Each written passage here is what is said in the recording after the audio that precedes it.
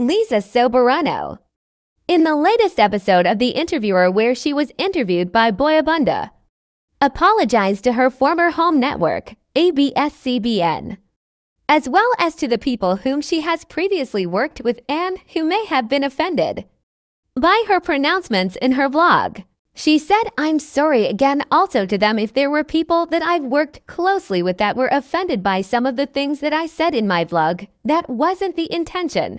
But then also, I'm thankful to them. And they know this. I'm thankful for them for taking a risk on me when I was a nobody, for investing on me, developing me, creating LIZA Soberano. And thank you also for being so understanding when I decided to not renew with them," said LIZA.